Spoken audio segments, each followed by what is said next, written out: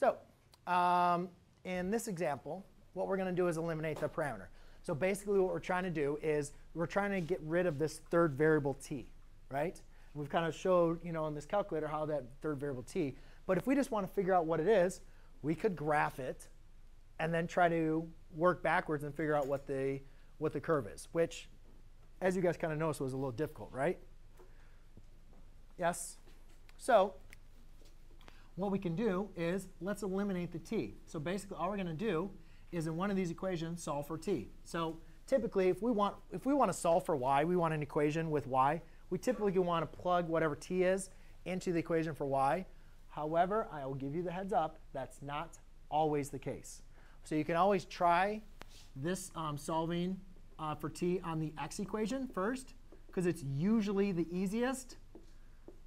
I'm just going to say it's not always the easiest.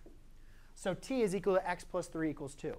Now, if I want to solve for t, I want to eliminate the t, all I'm simply going to do is plug that in to my other equation. So what I do is I have y equals 10 minus 4 times x plus 3 divided by 2.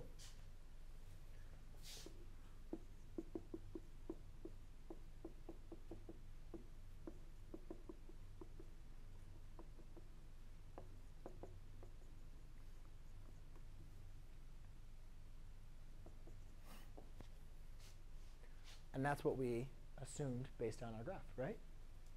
Yes? So that is our algebraic way to go about this, OK?